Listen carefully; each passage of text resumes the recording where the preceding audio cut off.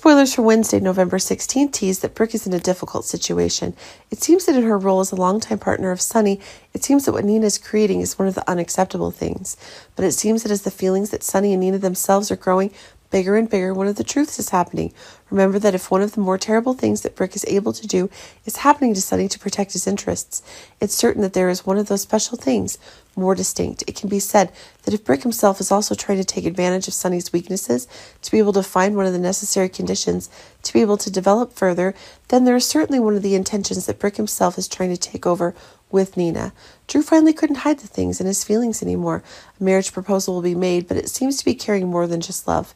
It can be seen that one of the things that is special is that one of the desires is linked more strongly in the story will make certain things in the work that will certainly make the love story itself. Both are getting more and more special, but really it's one of the more special things if Drew herself is trying to determine one of the exact things in their love story. One of the new happy things is coming to Carly more quickly. And indeed, after all these stressful days, it can be seen that one of the big surprises is happening.